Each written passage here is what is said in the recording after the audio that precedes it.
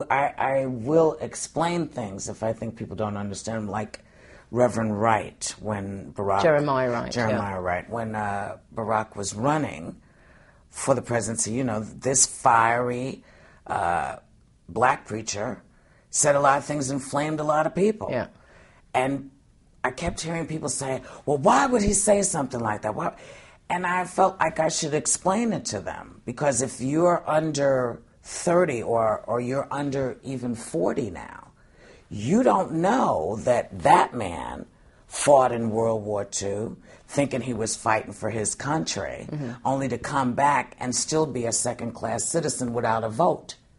So he's angry, you know, and so he's putting it out there. So you try to explain, but I'll give you another example. Last July, when Jesse Jackson thought the microphone was turned off when he was doing an interview on Fox News, it was still on, and he used the N-word, referring to Barack Obama, Yes.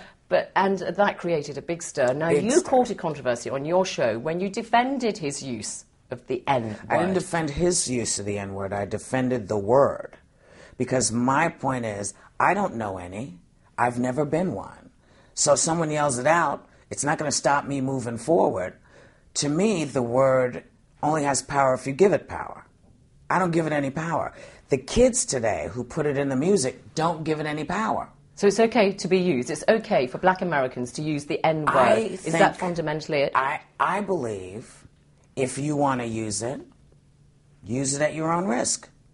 White people say, well, I want to be able to say it. I say, go ahead. Jesse Jackson expressed deep regret. The Reverend Al Sharpton, another prominent African-American activist, says, many of us have used it privately. We must refrain from it if we're going to challenge people using it publicly. You must be consistent, and this is very disappointing. Is he wrong? I'm consistent. Is he wrong? I don't know if he's wrong. He's wrong for how I think. He's saying that nobody should use it even in private. Yes. Well, then let him walk that walk. We'll never know if he ever uses it in private, will he? Because he'll be in private. Well, I mean, we can't imply that he does, because clearly from that quote I just gave you, he's saying you shouldn't use it even I don't think he's ever used it privately.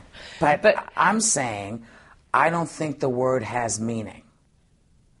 And I don't believe people who are in their teens believe that word has meaning. It certainly doesn't have the same meaning for them that it has for my grandmother. But you don't think people find it offensive, and therefore even people of a younger generation shouldn't use it? I think that the more you use it, the less power it has.